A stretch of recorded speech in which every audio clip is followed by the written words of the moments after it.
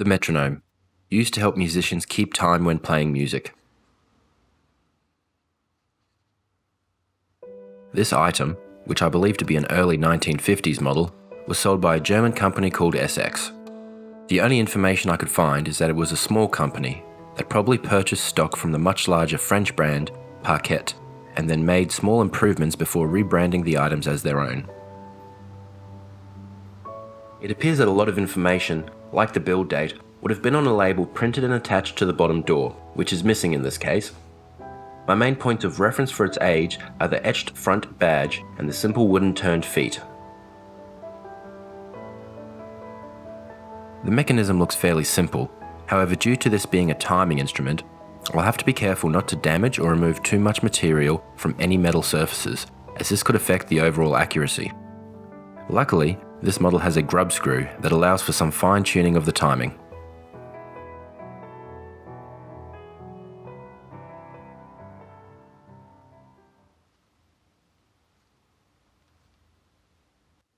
One change I will make will be to slightly bend this hook when it is reinstalled to stop it scratching a circle into the new finish. The finish is in terrible condition, so knowing that, I'm not being super careful when I'm removing some of these outside pieces. Therefore, you'll see that the screwdriver I'm using is actually making some slight indentations, but only in the finish.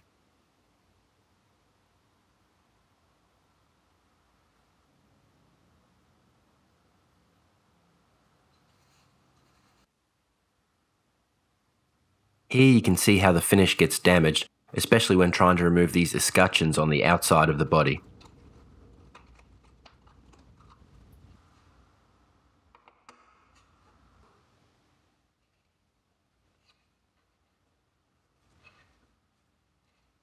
Strangely enough, this grub screw has been threaded directly into the timber.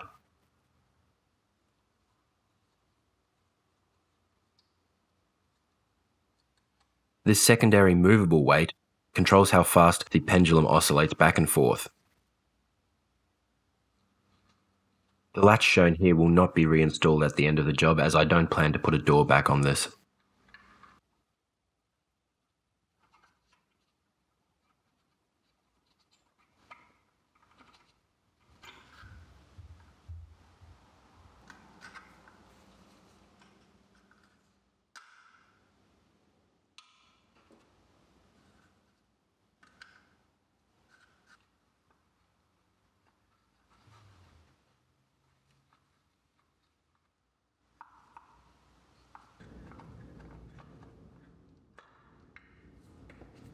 The mechanism itself comprises of a dual-weighted pendulum that is boosted with a mainspring and an escapement, like those found in automatic watches. As the pendulum swings, the escapement gives it a little push from the kinetic energy that is stored within the mainspring. As you can see, if the pendulum is moved far enough, all the energy in the mainspring is released in one go.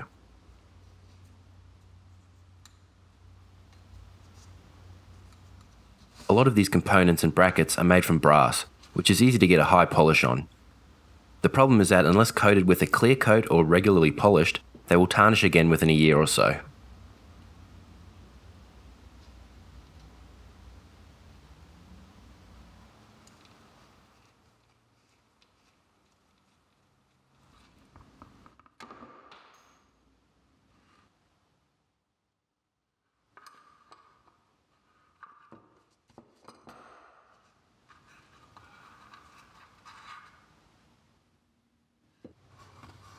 I'm testing here to confirm my suspicion that the finish used on this was shellac.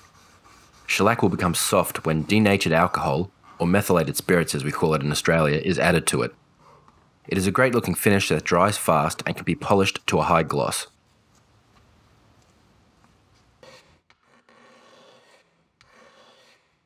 Due to alcohol making it soft again, it is not a great choice for things like tabletops, as spills could damage it. Shellac is considered non-toxic, finding use on things like fruit and jelly beans in the more recent past, and furniture in general for hundreds of years. Another interesting fact is that it is made during the reproductive cycle of the Asian lac beetle as a byproduct.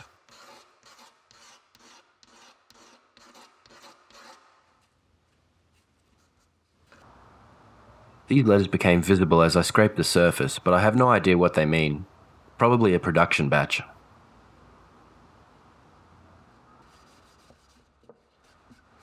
I've rubbed the surfaces with a little bit of metho to make it easier to see any remaining shellac.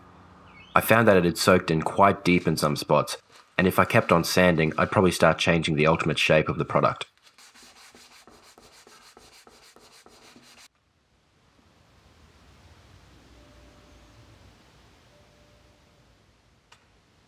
I usually prefer to use a scraper with shellac, as you can see that it starts to clog up the sandpaper pretty quick. All these parts will be polished, but I won't go crazy removing light pitting and marks. This is an aesthetic choice, as I think it leaves some character. I will leave a light coat of polish on the surfaces, but they will deteriorate again over time.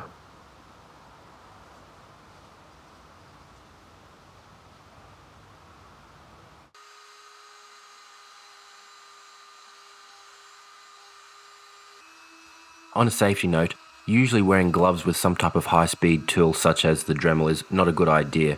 However, you'll find that the Dremel itself is more of a high-speed, low-torque machine, meaning it spins really fast, but if I was to get caught in it, it'll just stop spinning.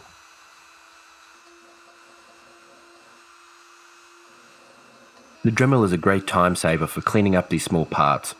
I start with a small, fine wire brush and then finish it with a buffing pad and a little metal polish to bring everything to a nice shine.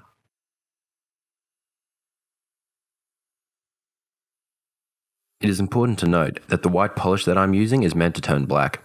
If it didn't, it would mean that the metal cannot be polished with this compound and I should stop using it straight away.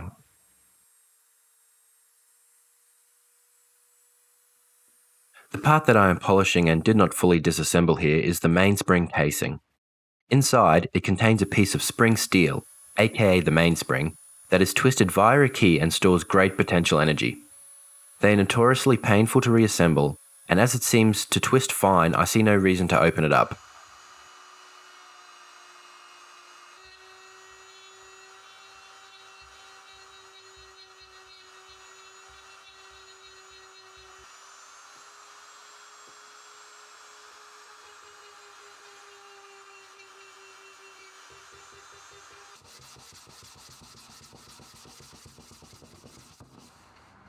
With stain, it is always important to check it on a small area before going to town on the whole thing.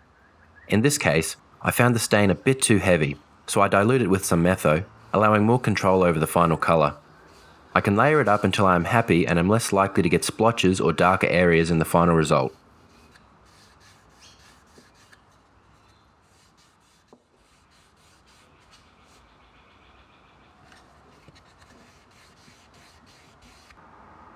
The whole process doesn't take long at all, and it'll get darker still when I add a clear coat at the end.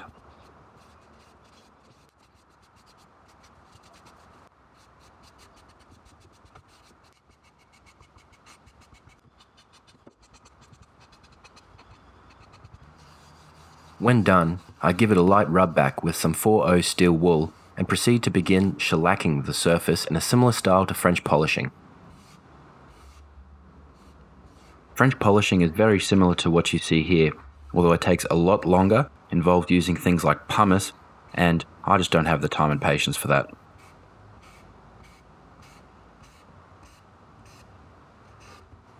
The rubber is impregnated with a mix of shellac and methylated spirits. As I work, a light coat is deposited and dries rapidly on the surface. It will result in a high gloss finish which suits the piece. The downside is that this is around 50 coats, with at least 15 to 20 minutes between every few coats.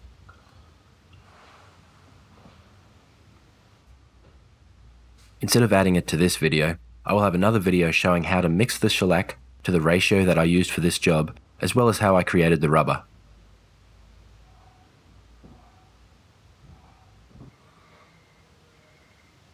And with that complete, it's time for reassembly. Seems like it should be a straightforward job.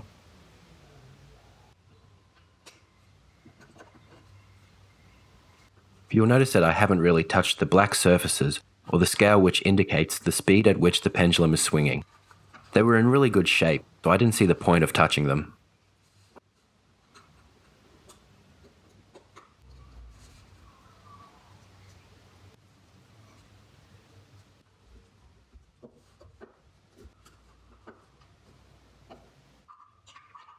kinda sad knowing that all these shiny parts won't really be seen much, but I know they're there and they look great.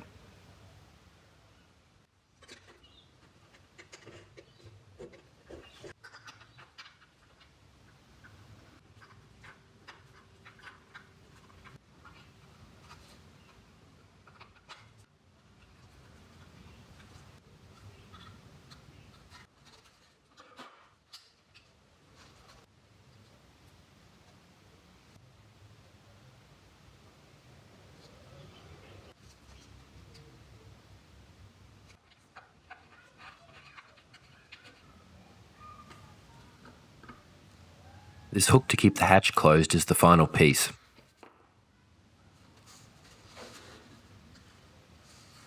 So of course, I accidentally broke it. Now, instead of showing how I raged, wept, and tried to fix it, I eventually accepted that I had to make a new one.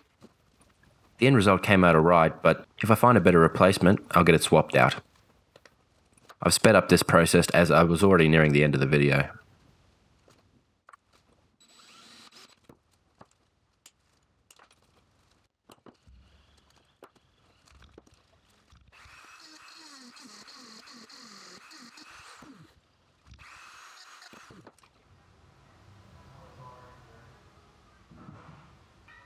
Okay, so let's try this thing again.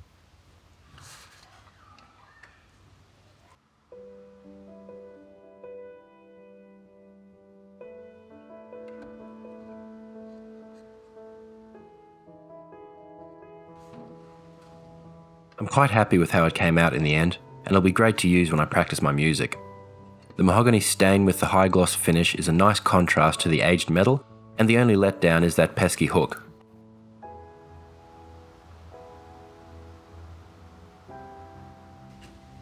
The shiny brass just makes me happy to look at, and as always, I'm happy knowing that this piece will be around for a while longer for other people to enjoy.